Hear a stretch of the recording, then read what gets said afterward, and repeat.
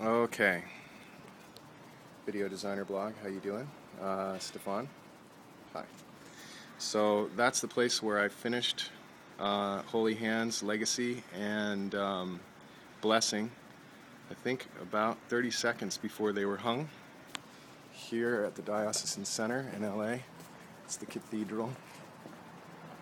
Just show you where I am.